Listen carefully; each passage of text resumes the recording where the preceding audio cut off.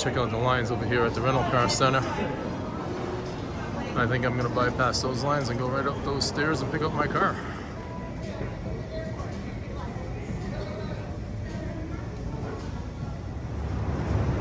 I kind of suspected it would be a busy weekend here and not many cars, but this is really tight on their supply, but luckily they had a car for me. Pickings are a little bit slim today here in the executive aisle. There's an Audi and there's a Charger, ME Charger. Here's a couple of the upgrades here.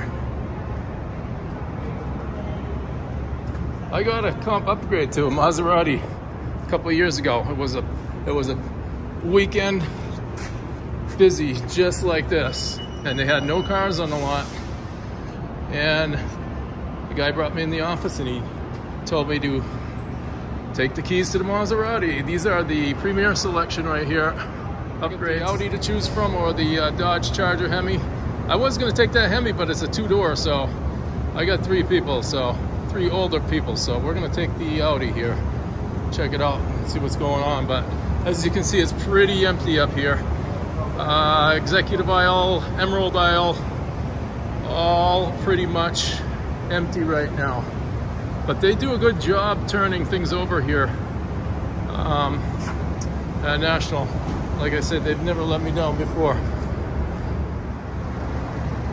All right, on further review, we took this Jeep Cherokee that just got returned. We didn't care for that Audi. It was a little low and a little small for three people and all our luggage. So we get this Jeep Cherokee. It's a little bit more comfortable and a little bit more roomy. So we're gonna try that out for the week and see how that works out.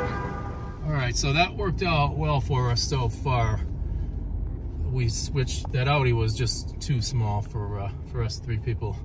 We need our space, so we're all packed up and we avoided that 2-hour line and we cut it down to about 15 minutes, and we're gonna go to the exit here, just give the lady my license and credit card, and we're gonna be out of here. Hopefully we will not have a conundrum over these spike strips.